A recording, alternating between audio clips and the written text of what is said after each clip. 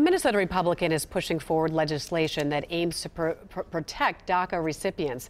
The legislation would guarantee 5 years of protection when any DACA recipient takes a certain pathway, which includes enrolling in higher education, joining the military, and getting a job.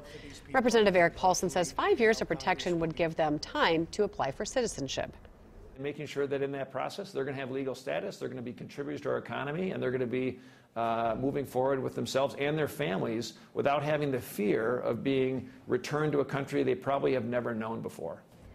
In September, President Donald Trump rescinded a DACA executive order from President Obama, but left open a window for Congress to act.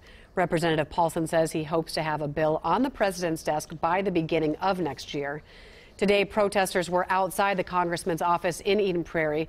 They say while Paulsen has declared support to fix DACA, he has voted on legislation that criminalizes immigrants. They are asking him not to support legislation without passing a Clean Dream Act.